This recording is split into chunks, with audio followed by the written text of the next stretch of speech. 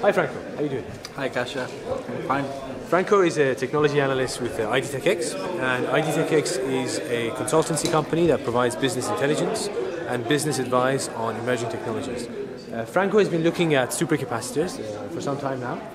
So Franco, in your view, what performance level and what next steps should supercapacitor companies take for their products to have more success in the car industry? Well, that's a very good question, Kasia. As you know, the supercapacitor industry has been working on increasing performance, and nowadays we have devices that can reach 30 to 40% of the energy density of a lithium-ion battery, and 2 to 3 times higher power density. And in terms of the automotive industry, you know, it's a very competitive sector, and the technology itself has managed to get into the applications that are more readable to automotive industry, such as stop-start systems and energy recovery from braking. I think a good step for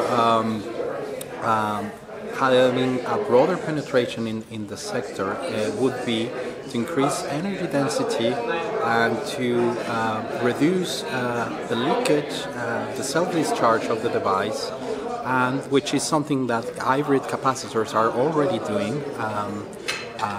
And finally, to reduce price, because automotive industries, as you know, always are looking for better prices. Absolutely, absolutely.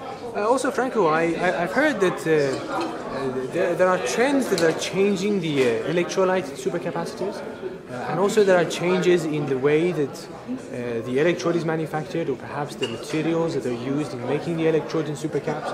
For example, new materials like carbon nanotubes or graphene have a potential. What's your view on that?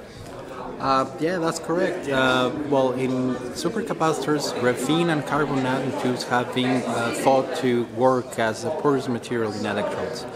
This is because of the high porosity that these materials can contribute to the device, and in turn to their energy density. Because, as you know, porosity is related with surface area variable in the material, and in turn that's related with energy density in the final device.